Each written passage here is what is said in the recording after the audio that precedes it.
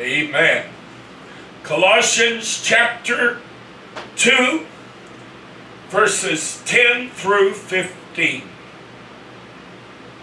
I'm going to talk to us for a while on the topic, you need iron. You need iron. Colossians 2, verses 10 through 15.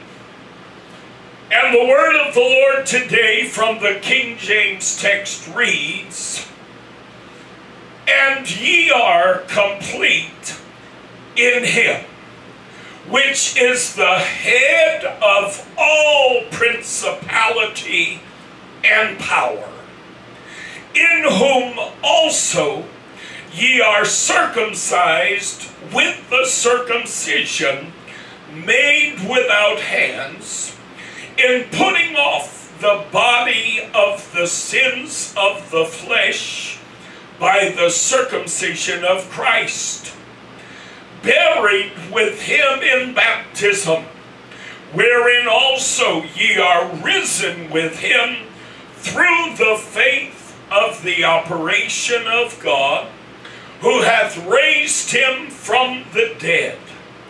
And you, being dead in your sins and the uncircumcision of your flesh, hath he quickened together with him, having forgiven you all trespasses, blotting out the handwriting of ordinances that was against us, which was contrary to us, and took it out of the way, nailing it to his cross, and having spoiled principalities and powers, he made a show of them openly, triumphing over them in it.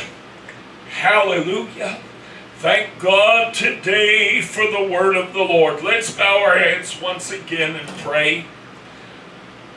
King Jesus, Master of the universe, Creator of all things, God of this world and the world to come, we thank you, Lord, for the word of God. We thank you, Lord, for the bread of life. We thank you, God, today for the presence of the Holy Ghost that we feel in the house of God. I only pray, God, that those who are watching by reason of the internet would also today feel and sense and enjoy the powerful anointing and presence of the power and presence of God that we feel in this place. Lord, the word of God must go forth. And today I stand before you as nothing more and nothing less than a human being that is full of faults and sin, weakness. Master, today I ask God that the anointing of the Holy Ghost would rest heavily upon me, for you've given me, I believe today, a powerful, important word for the church.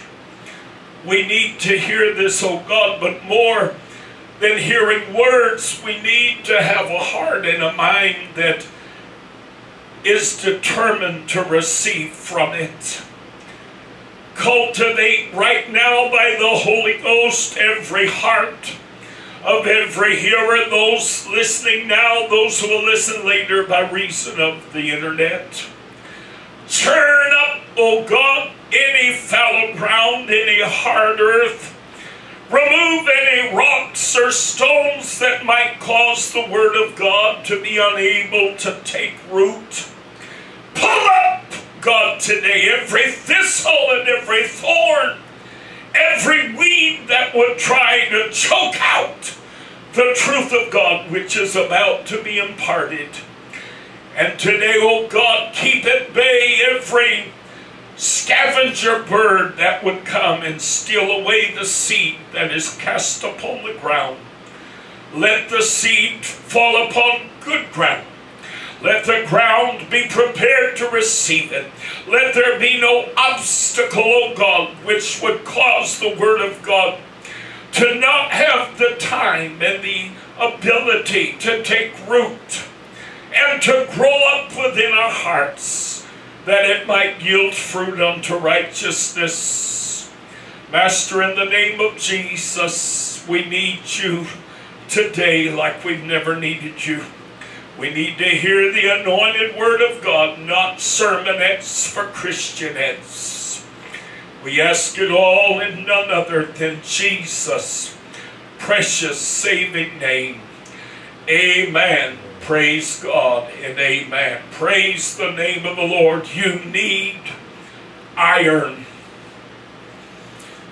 The Apostle Paul writes to the church at Colossus of the circumcision not made with hands. He said there is a spiritual circumcision in the New Testament church which takes the place of that physical circumcision of the Old Testament, of the law that was given by God to Moses. And the New Testament circumcision, the New Testament mark that you are a born-again child of God, is baptism in the name of the Lord Jesus Christ for the remission of sins. Paul said, in whom also ye are circumcised with the circumcision made without hands, in putting off the body of the sins of the flesh by the circumcision of Christ. And immediately thereafter he says, buried with him in baptism, wherein also ye are risen with him through the faith of the operation of God, who hath raised him from the dead. Most of us understand that in this life and in the flesh, there are things that are essential to our survival. There are things that are essential to our health. For instance, many people will take multivitamins and supplements in order to provide various things that they may not quite be getting from their diet. They may not eat enough iron. They may not eat enough liver. They may not eat enough beef. They may not eat enough meat that would provide iron for their blood. And without iron, our bodies become anemic, and anemia causes us to become weak and causes us to become tired and unable to function. So there are things that we need in our diet. Whether we like it or not, we must have these things, and without these things we will become sickly, we will become ill, we will fall victim to infirmity. So if we cannot get those things through the process of our normal diet, we will take supplements to ensure that we get enough zinc, we get enough vitamin C, we get enough iron for our blood. I'm here to tell you today that in the kingdom of our God, there are too many Christians running around who are anemic. There is something that is essential to their walk with God that they simply will not submit themselves to. They will not allow themselves to ingest and digest enough iron. But you need iron. The Word of God tells us that the resurrection of Jesus Christ is something that we identify with in the course of baptism. We know that baptism represents being alive, being buried, and being brought again to new life, even as Jesus lived, died, and was raised again from the dead. But we also must understand that the Word of God tells us plainly that the old man, the person of the flesh, that carnal part of us, which can only understand, which can only digest carnal things, worldly things, earthly things, that old man must die. You cannot have resurrection unless that which is old dies. You can't get the new until you bury the old. Too many people go into the waters of baptism and they lay down the old man and they come up the old man. The only difference between the two being the one that comes up is wet, the one that went down was dry. Am I telling the truth? Amen.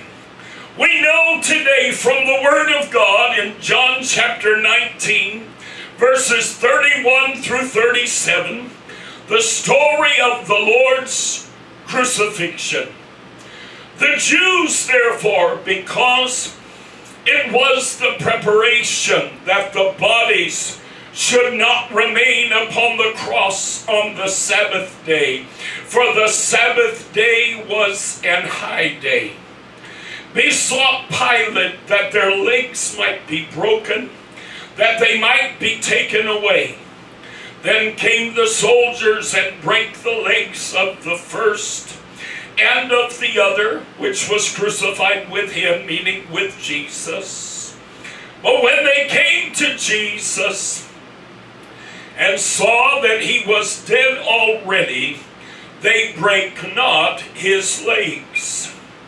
But one of the soldiers with a spear pierced his side, and forthwith came there out blood and water.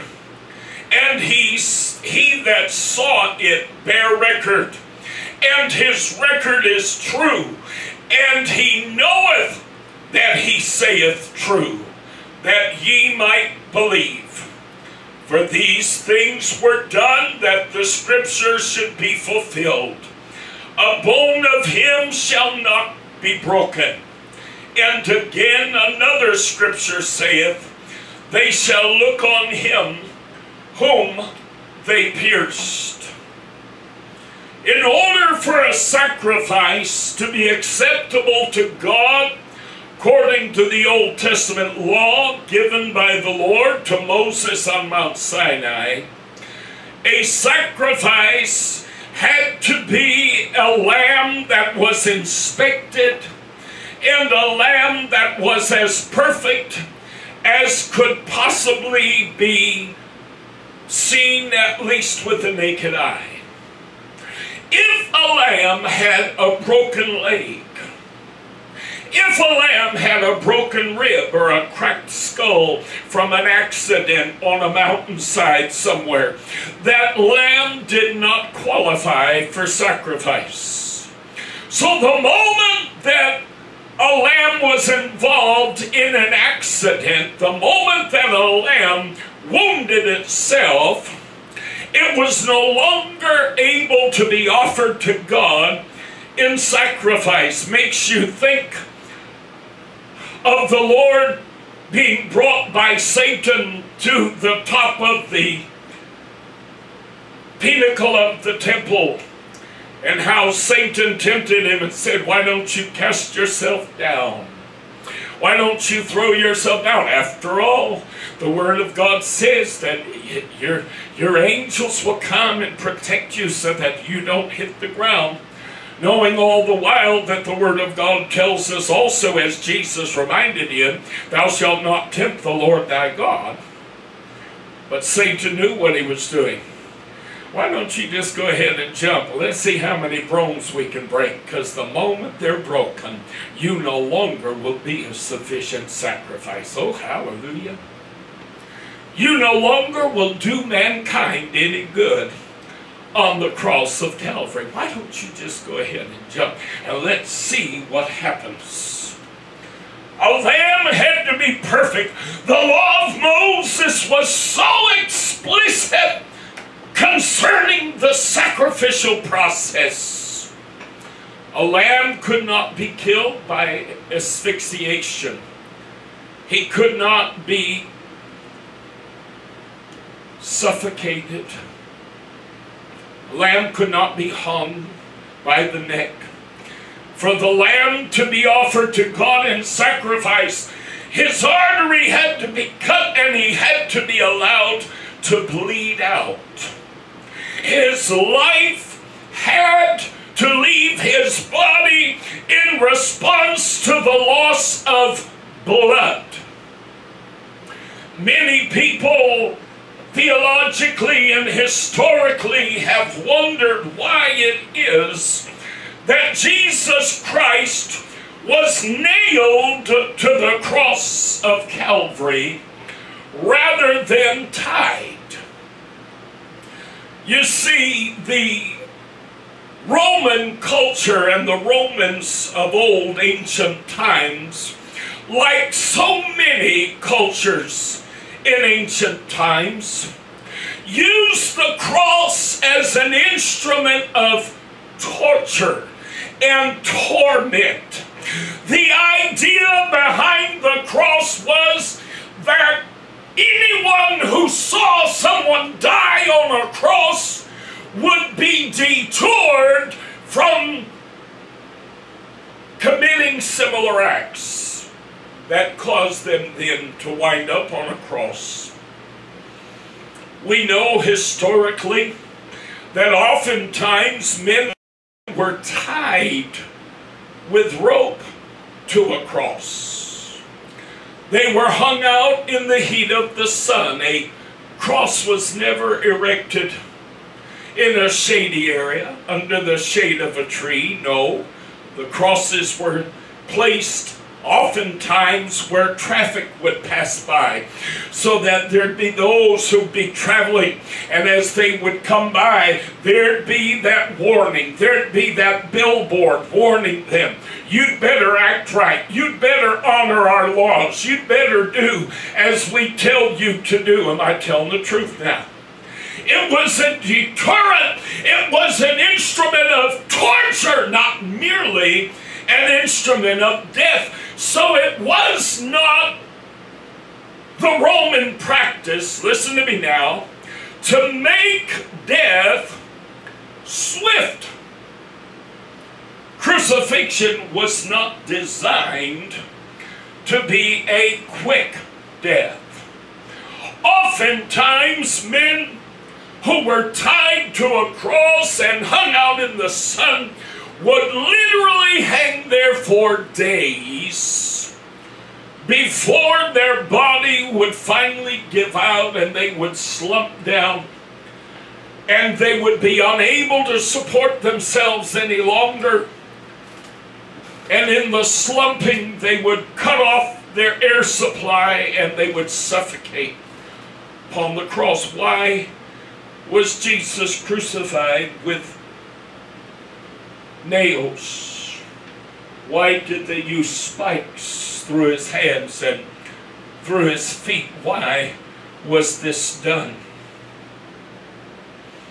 It's possible, if not probable, that the Jews who insisted he be crucified behind the scenes also insisted that he be nailed rather than be tied, partly because they knew this will deter anybody else from coming against our traditions. This will deter anybody else from speaking against our doctrines and speaking against those things which we teach. Hello now. You see, they as Jews could not engage in this practice, but they could use the Romans to engage in it. It's funny how many Christians there are in our world who know they cannot lie, or they cannot cheat, or they cannot steal, or they cannot murder, or they cannot do a lot of things, but they sure will allow others around them to do it, if not encourage them to do it. That way they can say, oh, but Lord, I didn't do it. But did you have some part? You know, there is such a thing in the criminal courts as an accomplice to the crime. Am I telling the truth? And there are many Christians today, like the Jews of old, who didn't commit the crime, but they served as accomplices. The Passover was coming. This was a high holy day. And the Jews knew the cross is not designed to be a swift death. The Romans don't care about our Passover. That's not one of their holidays. They don't care anything about it. So if Jesus is to die swiftly so we can get him off that cross and buried before Passover, then he'll have to be nailed, which probably was reserved for more serious crimes and more severe crimes. But he'll have to be nailed rather than tied. We don't know that the other two men were nailed. The Word of God doesn't say a word at all about them. They may very well have been tied, whereas Jesus was nailed. We don't know. We do know that Jesus died before they did.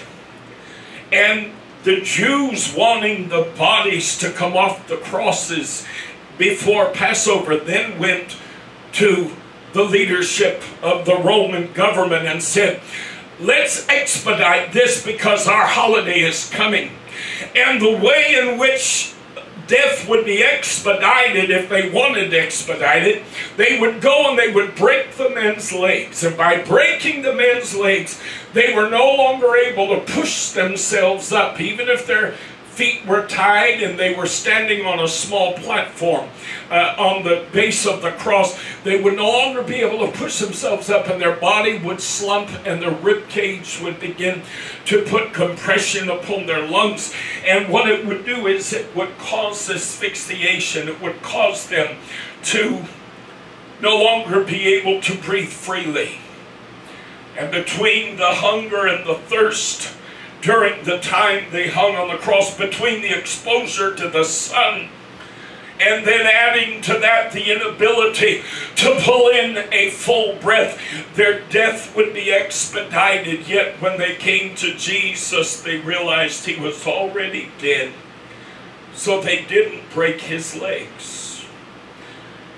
And John the Apostle, whom Jesus loved, records in his account, he said, just like the Word of God says, a bone of him shall not be broken. Hallelujah.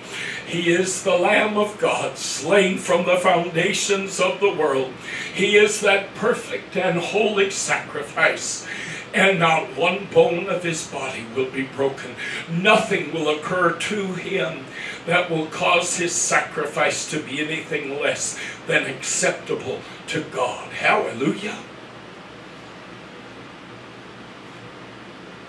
We understand the crucifixion story. The Word of God tells us in Hebrews 9:22, and almost all things are by the law purged with blood, and without shedding of blood is no remission. Sin cannot be washed away. Sin cannot be forgiven without blood. We're told by the Word of God that it was essential that blood be spilled. This is why lambs were sacrificed. This is why Jesus had to go to the cross. I believe this is why Jesus was crucified with nails rather than hung with rope, as was common for so many. And by the way, in the Gospels, in not one account of the Gospels, do we read of the soldiers nailing him to the cross. We're simply told he was crucified. How do we know then that he was crucified with nails rather than crucified with rope, as was the custom for so many. The Word of God tells us in John chapter 20, verses 24 and 25. But Thomas, one of the 12, called Didymus, was not with them when Jesus came. This is speaking of after the resurrection. The other disciples therefore said unto him, We have seen the Lord. But he said unto them, Except I shall see in his hands the print of the nails, and put my finger into the print of the nails, and thrust my hand into his side, I will not believe. We also read in our primary text today,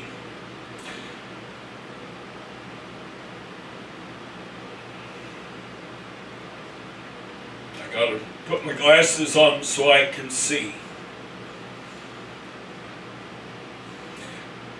Verse 14, Colossians chapter 2, blotting out the handwriting of ordinances that was against us, which was contrary to us, meaning that worked against us, and took it out of the way. It was an obstacle that God removed. How? Nailing it to the cross. So there are a number of references elsewhere that explain he was nailed to the cross rather than tied. But in the actual gospel accounts, we don't read specifically of his being nailed, but we read elsewhere of the nails. We do read in the Gospels of his side being pierced after they found him dead on the cross, and blood and water pouring forth from the wound from his side, indicating, in fact, he had had a massive rupture of the heart. Blood and water. You talk to any scientist or any doctor and they'll tell you there are forensic physicians and scientists who have looked at the historical account of the death of Jesus, and they've said this indicates that his heart in effect almost exploded. And that is why you see a combination of blood and water. Normally you would simply see blood. But in the case of Christ, we saw both blood and water. So we read of the spear in his side in the gospel accounts, but we only read of the nails elsewhere in the telling and in referring to the crucifixion of the Lord Jesus Christ. In Galatians chapter 2, verse 20, the Apostle Paul writes, I am crucified with Christ. Nevertheless, I live, yet not I, but Christ liveth in me. And the life which I now live in the flesh, I live by the faith of the Son of God, who loved me and gave himself for me. Hallelujah. The Apostle Paul declares, I am crucified with Christ. In 1 Corinthians 15:31, the Word of God declares, I protest by your rejoicing, Paul writing to the church at Corinth, which I have in Christ Jesus our Lord. I die daily. You see, we cannot experience the circumcision of our spirit, which is baptism in the name of the Lord Jesus Christ for the remission of sin. We cannot experience a new birth. We cannot experience a new existence, a new life following death, unless, of course, we have died. Too many Christians want the new life, but they don't want to have died. Too many Christians want new life in Christ, but they do not want to be crucified with Christ. Are you hearing me today? No, crucifixion hurts. Crucifixion is painful. Crucifixion is difficult. Yeah, but you need iron. The cross was made of wood.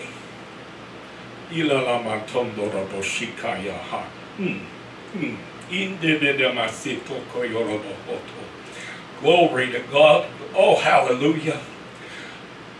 The cross was made of wood. The crown of thorns was made of a plant. All those things will quickly fade away. They're not substances that last very long. They're not substances that are very hard. They're not substances that can do a great deal of damage. Oh, hallelujah. The lamb had to bleed out. And in order for the lamb to bleed out, he had to have iron. Hallelujah. Woo! There had to be nails. There had to be a spear. There had to be a head on that spear that was able to pierce his flesh. The wood alone couldn't do it. Oh my God. The wood alone would only be able to bring him to a place of suffocation. The wood alone would be able to bring him to a place of heat stroke. The wood alone would be able to cause him to suffer a lengthy amount of time until he finally could no longer support his breathing on that cross, his legs having been broken. There was iron needed. If you're going to be crucified with Christ, don't think for 1 minute you're going to be crucified differently than he was. I'm willing to be crucified with Christ. Getting a little warm today. I'm willing to be crucified with Christ just so long as I'm tied to my cross and I am not nailed to it. Well, honey, if you're not nailed to it, then you're not crucified with Christ, because he was nailed to it. Do you hear what I'm telling you now? Oh, I'm willing to serve God. I'm willing to be a Christian. I'm willing to live for the Lord as long as my life only has mild interruptions, mild inconveniences, mild discomforts, mild pains. How many people are Christians, and when the difficult times come, when things get hard, they begin to cry, why, God? This isn't fair, God. I'm your child, God. I'm not supposed to go through these things, Lord. And Jesus answers back, oh, yes, you are. You need iron. Oh, I hope you're hearing me today. You need iron. If your sacrifice is to be acceptable to God, you need iron.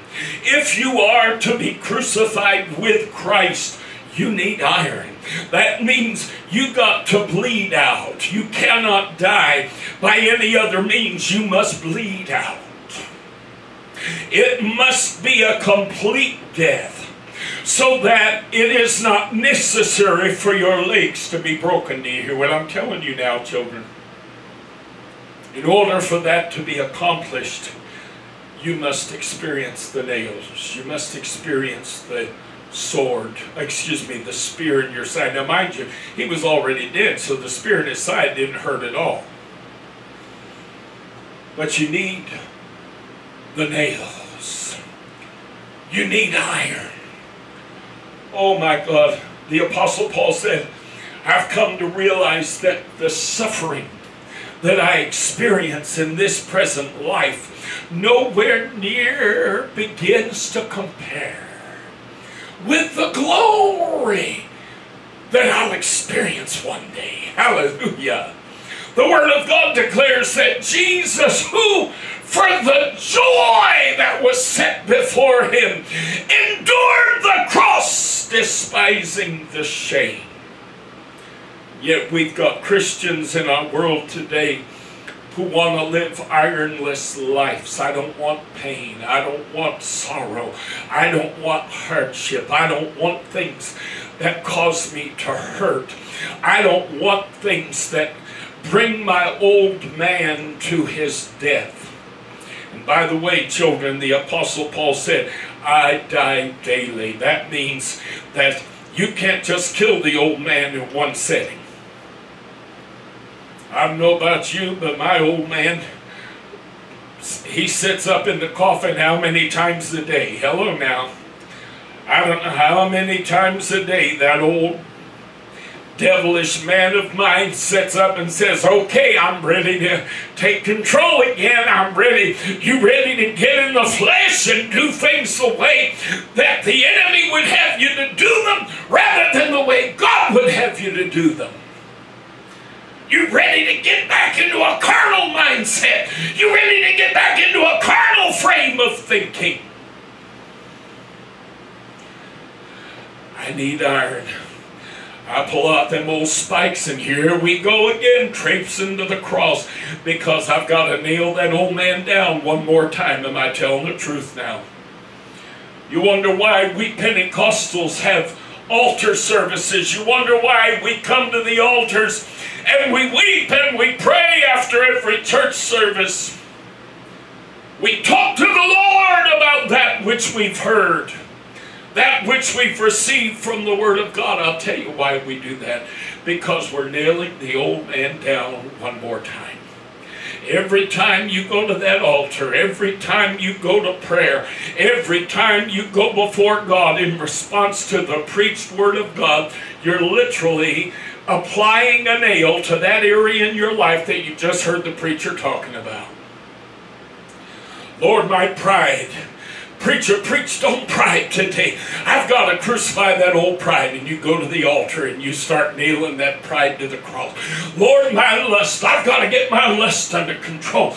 God, my jealousy. I've got to get my jealousy, my envy, my hatred, my malice. I've got to nail these things to the cross.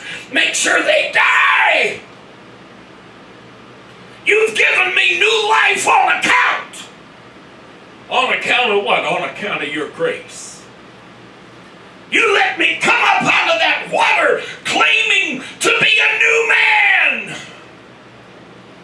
Even though you knew that the process of becoming that new man was going to last my entire lifetime.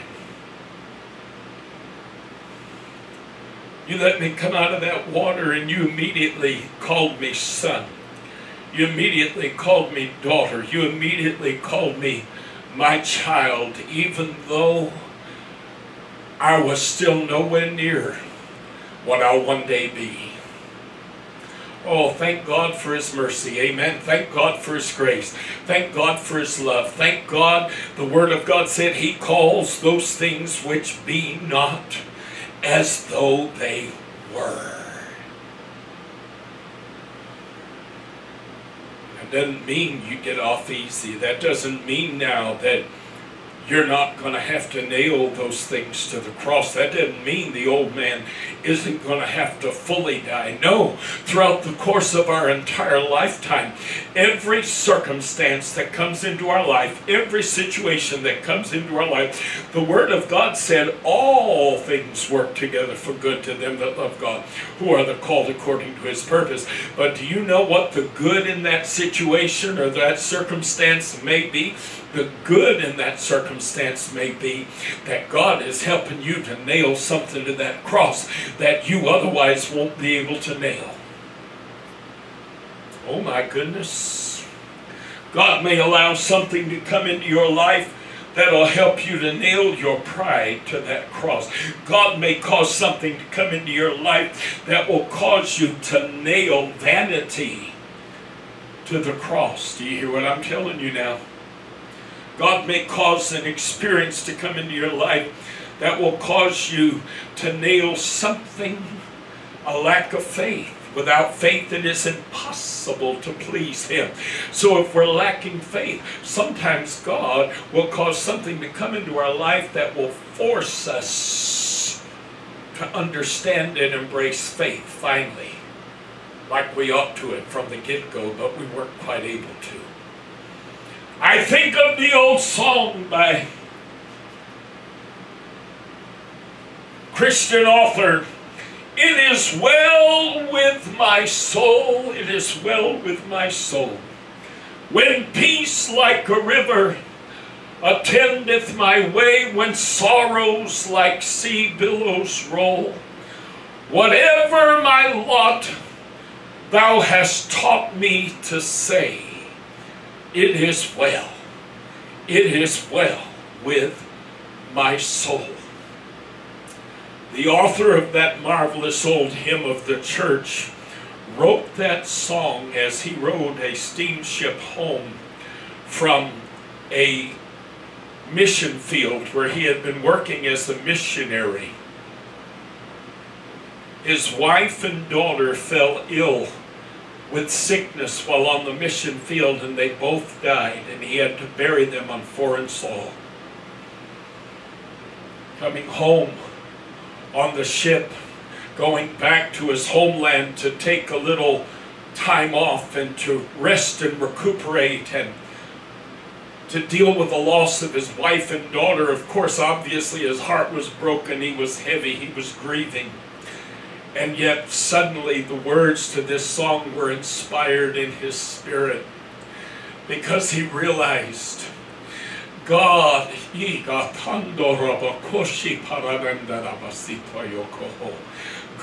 was causing something in his life to be nailed to that cross. There was something in him that needed to be nailed. There was some part of his old man. And for that reason, I am able to say, Lord, you know what? In every circumstance, in every situation, no matter how bad it looks, no matter how terrible it is well. It is well with my soul. Hallelujah. I trust you, Lord. I know I need iron.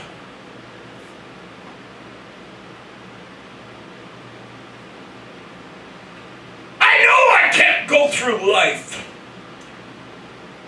with feathers and down. I know I can't go through life with everything soft and cushy and comfortable. I know as a child of God, what does the Word of God say? I say this all the time. Paul said, I beseech ye therefore, brethren, by the mercies of God, that you present your bodies, what? A living sacrifice. The doctor comes in and says, Pastor, you have leukemia. Ouch.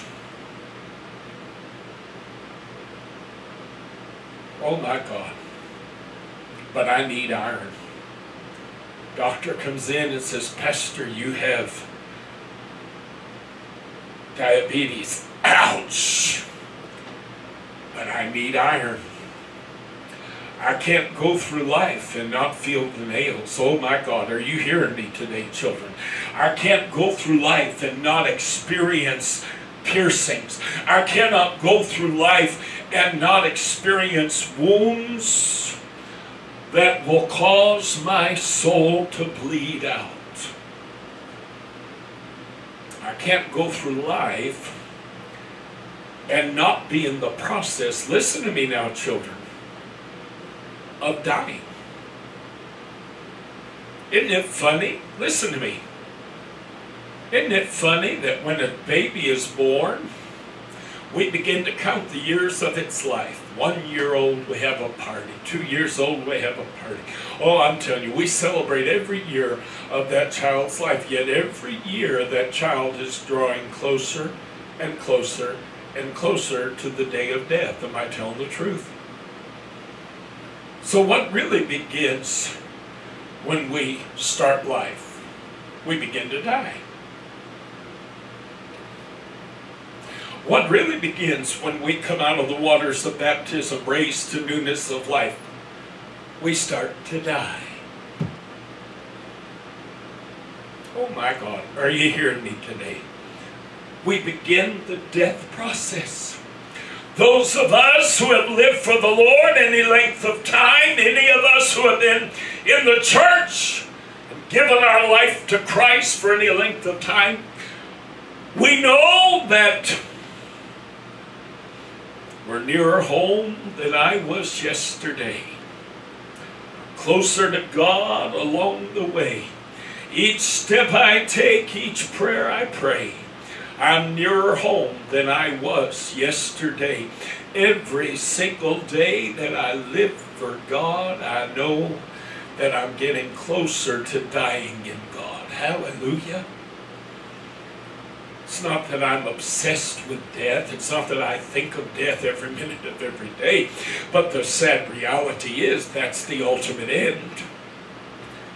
And yet we have Christians that live their lives today, and they live their spiritual lives as though death is not at all part of the equation.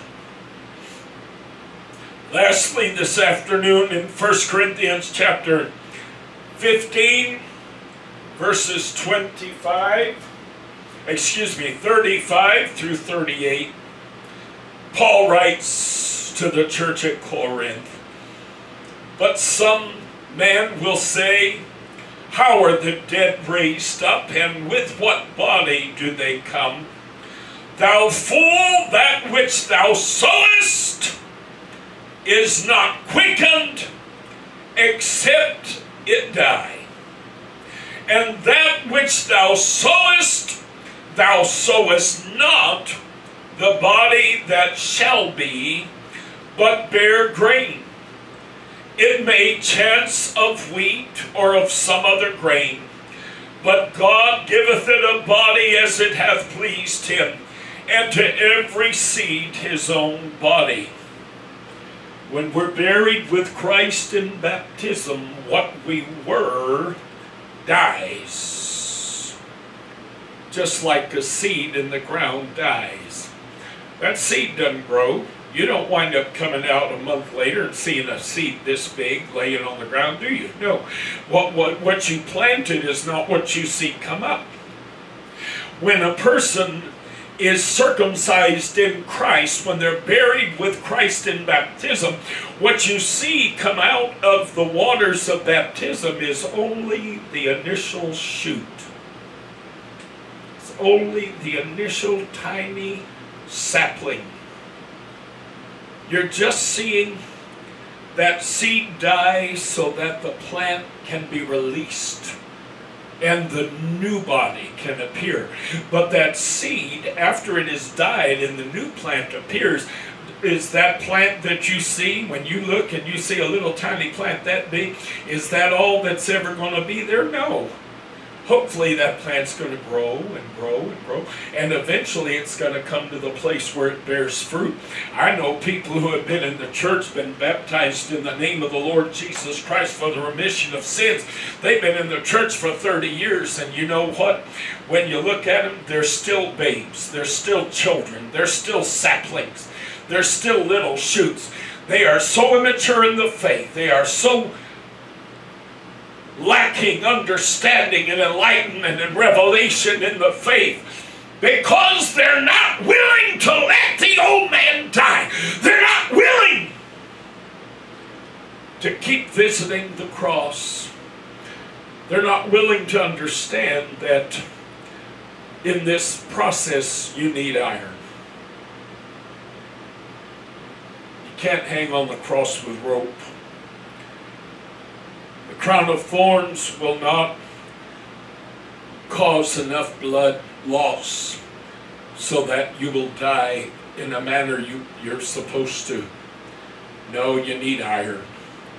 You need those nails. You need the head of that spear so that you can be offered to God in sacrifice in the manner that God demands. Children, I want to tell you today, we're going through some hard times right now. We're experiencing some difficulties in our world right now. People are crying, and some have genuine concerns. Some are going through genuine troubles Others are just whiners. They're not going hungry. They're not suffering. They're not, they're not in terror of where their next meal will come from, but they're just whiners. But there are many who are genuinely hurting and going through things. Let me remind you today, you need iron. You need iron. In order to experience resurrection, in order to experience miracles in God, you must endure the cross as Christ endured the cross. You can despise the shame of it, but you must be willing to endure it. Am I telling the truth today? So this afternoon I remind you, and I remind me, I remind all who would listen, all who will hear me, you need iron. Hallelujah. Would you stand with me this afternoon? Praise the name.